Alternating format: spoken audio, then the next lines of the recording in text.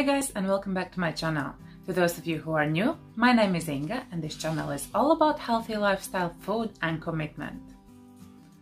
In today's video, I would like to talk to you about things to consider before starting a diet. And before anything, or before we get into it deeper, I would just like to put it out there that I am not a dietitian, I am not a doctor, I am just sharing my experience and my research with you. First thing I would like to talk about is know that extreme dieting can affect your mental health.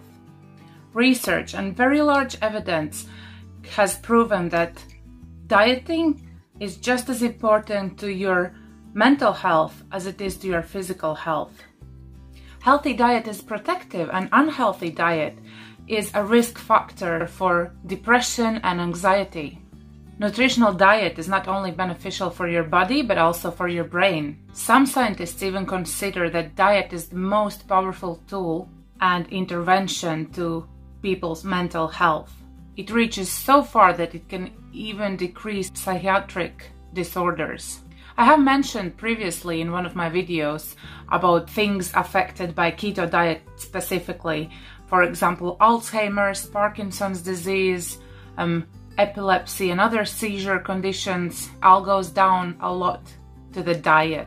Of course, it's not only for curing diseases, it's generally for your mental health and well-being. So controlled diet and diet that has been worked out specifically for you will have the best impact and the best results on your mental and physical health. So I suggest that you do consult your doctor, physician, dietitian, nutritionist. Go have a consultation and work out what is the best for you.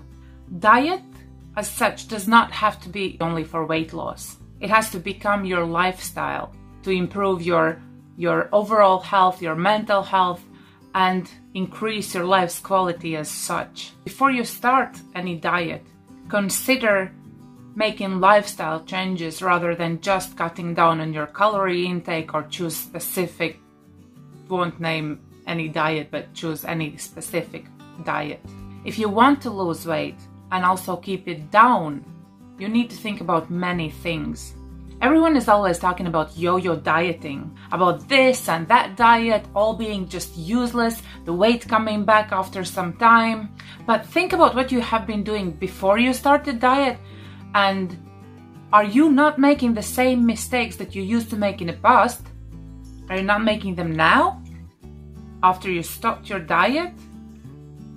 Is this not your yo-yo reason? Because as soon as you lose weight with a particular diet and you stop it, returning back to your old habits, your weight will slowly but surely come back.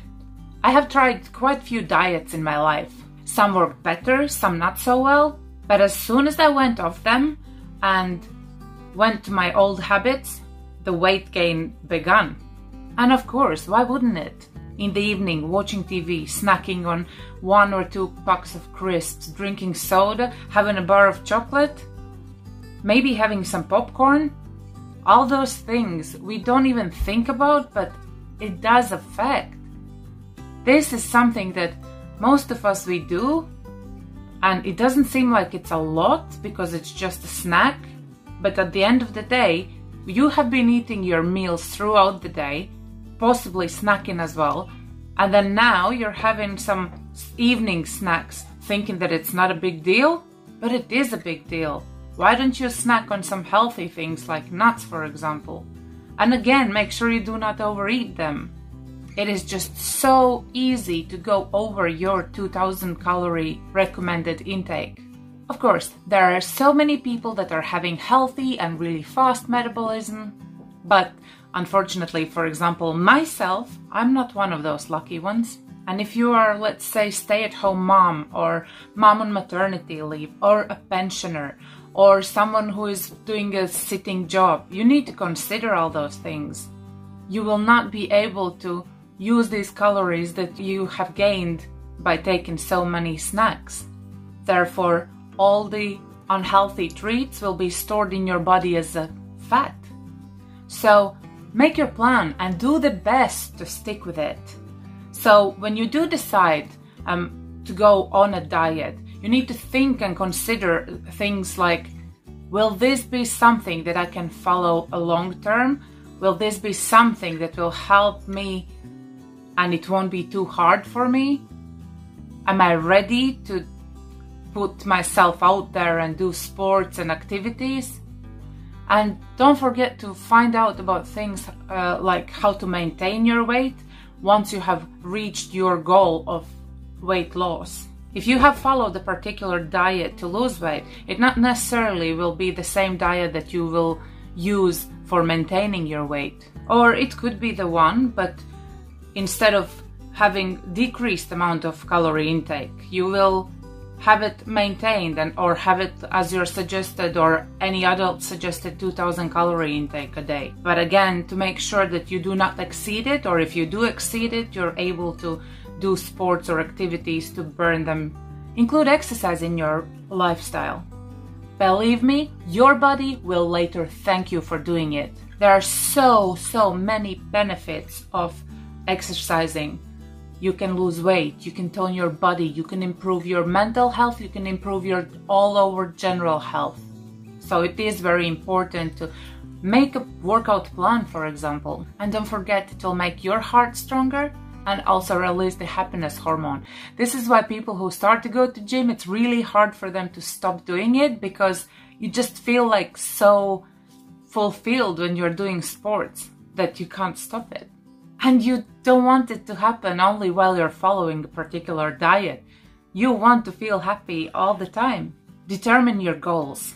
It is so much easier to follow a diet or live a healthy lifestyle if your mind is set to reach the goal. It will be like seeing a reward or prize at the end of the road. And also, instead of setting a goal of losing 100 pounds, set some smaller goals. Let's say reward yourself by losing 20 pounds. That will keep you happy more often, if that makes sense. Give yourself an opportunity to be rewarded more often and during your journey as such. Before you start a diet, do your preparation. Get ready mentally. Look at other people's success and keep looking at it throughout your journey, because that will keep you motivated. And as I said before, do not forget to consult your dietitian or doctor, because you need to be sure that the particular chosen diet is right for you. Set your mind to best and worst. Be ready for ups and downs. Don't forget, you might come across the periods where your weight loss stops for a while, and just put that in your mind. Get ready and do not get discouraged by that. And most important, don't give up. You can do this. Talking about starting diet, try to start it on Monday. Of course, you can start it any other day, but for some reason, Mondays are playing mind games with us. It gives us the feeling of new beginning, of new power, of new energy. It's like the fresh start effect. You feel like a new person beginning to change your life. And don't forget, slow but steady weight loss is the best for you and your body. Slower weight loss will protect your body from unnecessary stress. I hope you enjoyed this video, and if you want to see more, don't forget to subscribe, press the like button and notification button, the little bell, so you wouldn't miss out on more of my videos. Thank you so much for watching, and I will see you on Monday on my weight loss update video. Bye guys!